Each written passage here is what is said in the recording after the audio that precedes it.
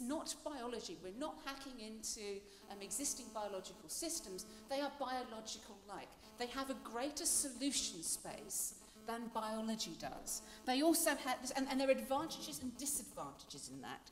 And so the question is, how can we apply them? And so where my attention has been, I've said I've been interested in environmental influences. I've been trying to think of ways in which I could use these protopearls to metabolize carbon dioxide and take it into the context of the built environment to use it as a building material. Now, what's neat about architecture is that, in my view, architecture is an environmental technology.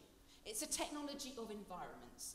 We've developed our architecture so that it keeps the homeostasis, which we find comfortable around us. So we have nice warm environments, we've got air conditioning, we've got insulation, everything's focused on the inside. What we haven't done in architecture is turn that technological interface outwards and looked at how we can actually generate architectures that have a technological engagement with the environment. Now, like I was saying, the scale that these are at, and I think scale is something very interesting. I think Max was kind of talking about that with the singularity at the beginning. And there's kind of a notion, I think it's Telio something rather. Philip Beasley sent it to me the other day. It's about the notion that scalar isn't necessarily the same as linear. That when you scale up systems, they don't necessarily make these transitional jumps in a linear way. So, for example, the human body is an absolute kind of an example of that. That you have tissues, like blood, that are bigger than organs, say like the eye. And so that just because something's a particular size doesn't mean that it's inherently going to have a particular order associated with it. And this order's patchy. If you think of all the different kinds of tissues in your body and all the kinds of different levels of organisation and association, this kind of notion of how scale relates to function and the kind of the observed consequences of that is much more exciting than I think the kind of the traditional engineering way of looking at materials, scale, function, chemistry is talking about it. So thinking about using the entire interface between architecture and the environment as being a way through which we can now start to direct microclimates first of all, then urban environments, urban contexts, use these kinds of dynamic material systems to clean up pollution, maybe replenish air within a dirty urban street and take out carbon dioxide and change it with oxygen. But really we're working with groups as well that would like to harness these metabolisms, not just leave them as simple single chemical engagements. We'd like to create series of metabolisms so that you would go from carbon capture, say, through to fuel production. So we're creating artificial metabolisms on the level which we could probably now think of synthetic ecologies rather than a synthetic biology. And so the idea of actually orchestrating the materials around us, because architecture is a managed interface. We have to engage with the upkeep and conditioning of our buildings. So we're not taking on anything new. We're just thinking about something that we thought we knew and doing it in a different way. And so to kind of to scale up from the notion of a protocell to how it may have an architectural application, this is a thought experiment based on the protocell technology that I was just showing you earlier. These drawings are by Christian Kerrigan, who's an artist and architect. And what's happening here is that this is the city of Venice, which has a complex engagement with its environment, and is particularly suffering from its relationship and precarious relationship with the soft geology around it and the way in which water is reclaiming the city.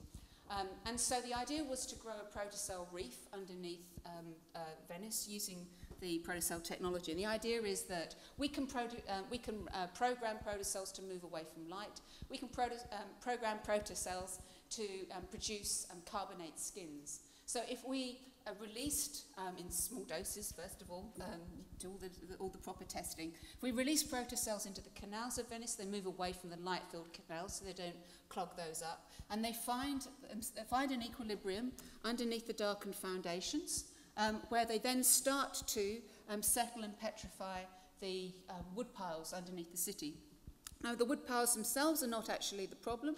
What the problem is of the city is that the point load of the city, essentially the surface area in which it rests, is not well spread. So the idea is then that the protocells create an artificial base, which essentially spreads the point load of the city. But at the same time, creates a new ecology and a new kind of synthetic connection between something that's essentially architectural and the environment. And so both the city of Venice and its local ecologies, unlike the kind of the system of the Moses project with a system of about 78 gates to try and stop large fluctuations of water, and would kind of create new opportunities by just thinking about a paradigmatically different kind of technology. What kinds of approaches could we use? And I think if you were going to implement something like this, I would not suggest a monoculture of protocells. I would also be thinking about extremophiles, bacteria, about carbon-fixing organisms, recoralization, using the notion of synthetic ecologies to incorporate more than just things that are synthetic, but synthetic biologies, but extremophiles, the whole plethora of design tools that we have available that already exist in the environment, as well as creating new ones. So I guess it's a happy ever after for technology and nature, as it were.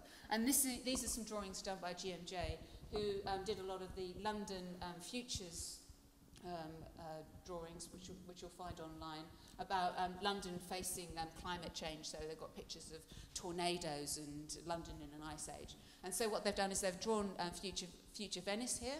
And it's very subtle. I mean, it doesn't look futuristic, but essentially what you see is literally like a line scaling over the city. And you can see the creation of stalactites and stalagmites as the water, and there's a lot of rising damp in Venice, and a phenomenon called efflorescence, where you get capillary action and water gets drawn up into the buildings themselves and creates deposition of salt. So this is a kind of a geological process in an orchestrated architectural context, which creates a different future for Venice, which is one where the point load of the city is spread.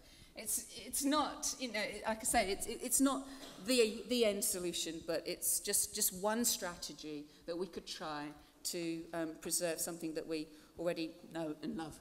And says something really awesome about humanity as well. So essentially, I just wanted to kind of summarize what I've been talking about. So I think that the design of environment is just as important as design of the body when we're thinking about how do we design evolution, how do we take control of our future. And we can use technology to make rational design interventions, both within organisms and within the environment. And I personally would, my personal mission is to reignite the technology of architectural exteriors and make them work with us as well to address some of these environmental problems that we're currently facing.